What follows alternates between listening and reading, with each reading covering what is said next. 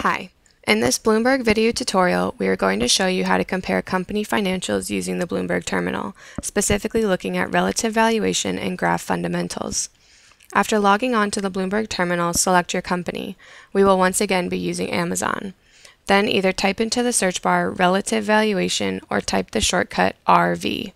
Relative valuation compares the size of your specific company and its competition, as well as those companies' performance in regards to stock price and other measurables. Once this information displays, there are many options to look through.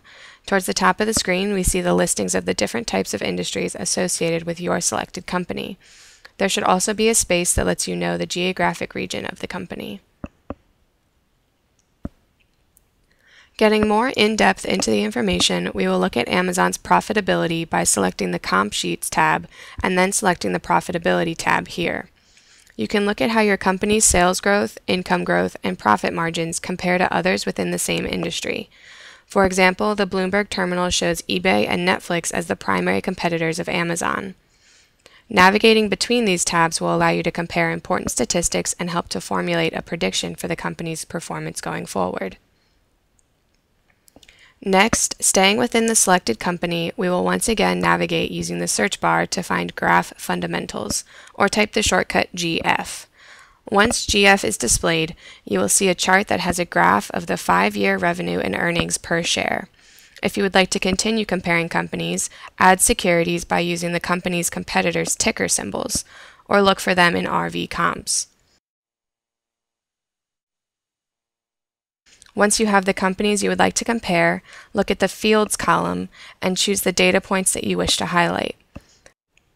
Among the options are revenue and EPS.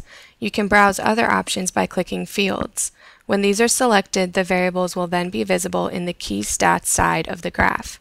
You can change the panels shown in the graphing function to Single Panel, Panel per Field, or Panel per Security. Panel per field is probably the best one to use. If you find viable information, the best way to save it is by going to the top of your screen to this icon and selecting Grab. The Bloomberg terminal will then prompt you for your email and send the screen grab to you as an attachment, like this. This method can be used to save in relative valuation and graph fundamentals. To learn more, check out our other Bloomberg terminal videos or ask a staff member at the Park Library.